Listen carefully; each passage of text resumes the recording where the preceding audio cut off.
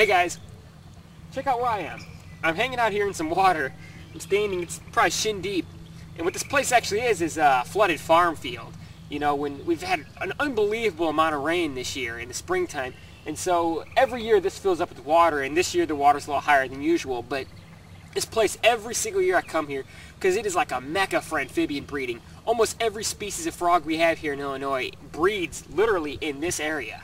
So what I've been doing, you know, at least once a week, every week since probably early March, I've been coming out here and I've been listening for frog calls. And I'll wade out here in this water trying to pinpoint frog calls and sneak up on them and trying to get some decent video footage of these frogs calling.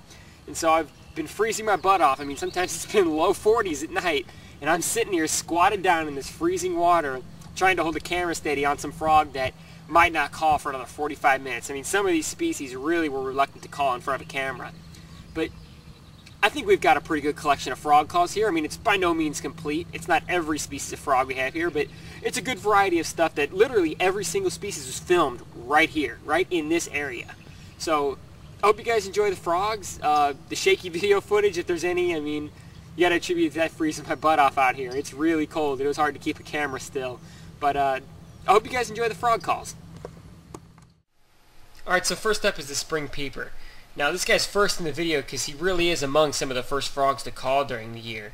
I mean, they can be heard as early as February around here, and I mean, I'll tell you, it truly is an icy experience trying to film these guys in, you know, low 40-degree weather. It's really a good example of how cold tolerant some amphibian species can be. Out of all the frogs in this area, these guys have one of the most distinctive and easily recognizable calls.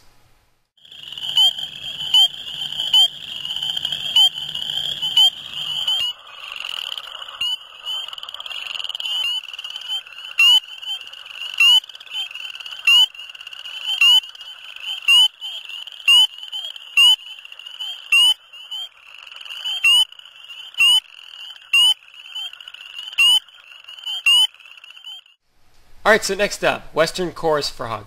These guys, like the spring peeper, are some of the first frogs to call during the season, and they actually can call from extremely large choruses upwards of more than 100 individuals. They very often share breeding ponds with the spring peepers, so in the videos you can probably hear spring peepers in the background.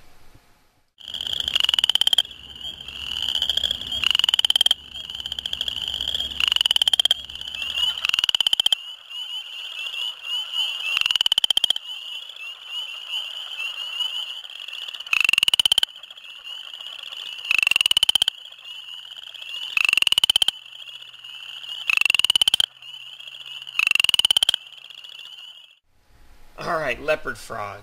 Talk about a difficult species to get to call on camera, man. These guys did not want to cooperate. And adding on to the fact that they start breeding around the same time as the spring peepers and chorus frogs, it was really hard because of those low temperatures. It was worth it though. These guys have one of my favorite frog calls in this area. One of the main differences you'll notice about leopard frogs is their vocal pouches are located on the sides of their head, kind of at the corner of their jaw instead of on their throat.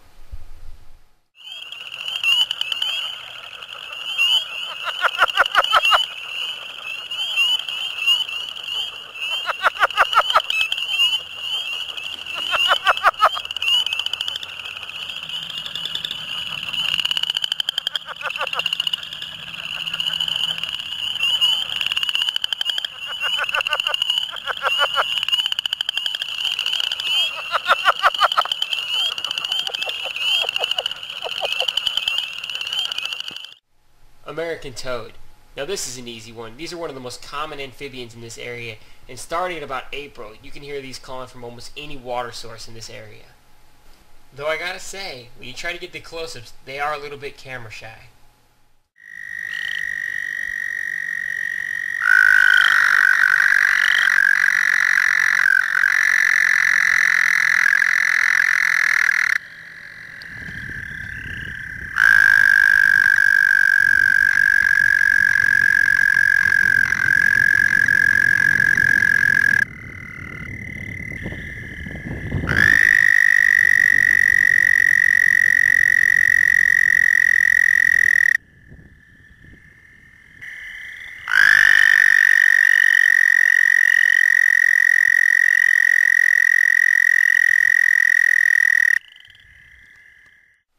Okay, so next is the Fowler's toad, and although he looks very similar to the American toad, here you'll be able to see, or rather hear, the most prominent difference between the two species. Also notice the frog calls in the background have changed. We're no longer hearing the spring peepers and chorus frogs. As the year grows warmer and draws on through April into May, we're starting to hear an entirely new variety.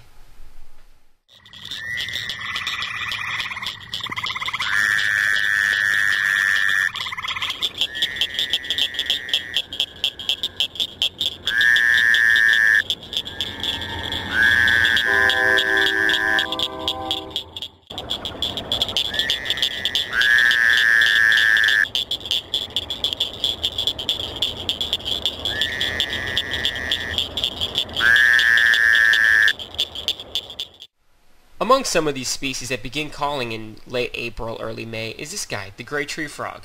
Now this species very often calls from the edge of water or on partially submerged vegetation, but I thought it would be a little more appropriate to film a tree frog in a tree, so I actually climbed up in a tree to film this guy.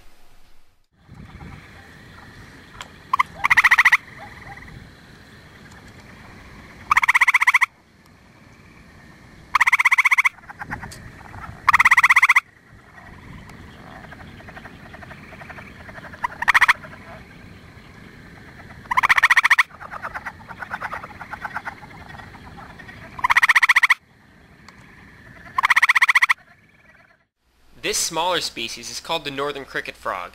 And I'll tell you, don't judge a book by its cover. Or maybe I should say, don't judge a frog call by the size of the frog. This little guy has one of the loudest frog calls in this entire area.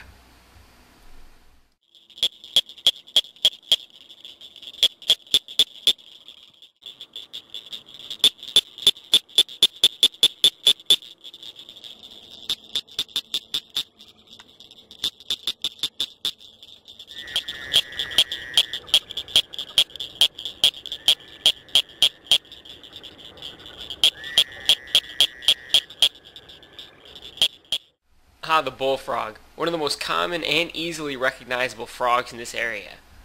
But despite how common they are, they're actually very difficult to film. The male bullfrogs are very territorial during breeding season, and so often at one pond there may be one or only two bullfrogs calling.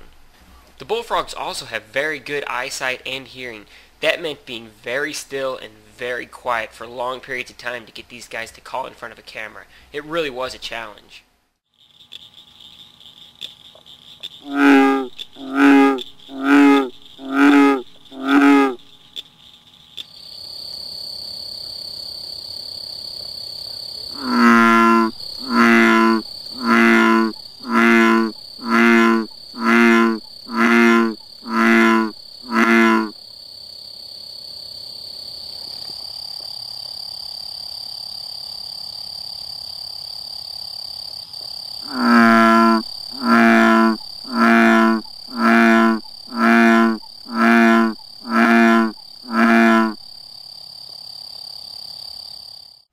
Okay, I saved the best for the last. This one is the eastern narrowmouth toad, and I'm really excited about being able to film this one because it's a threatened species in Illinois.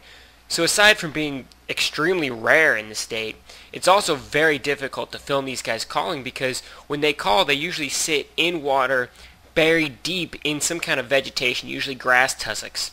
And they sit real deep in there, and it's really difficult to locate them while they're calling. Filming these guys really was a blast. It was hard to keep from laughing the whole time I was filming them because these guys look so funny when they call.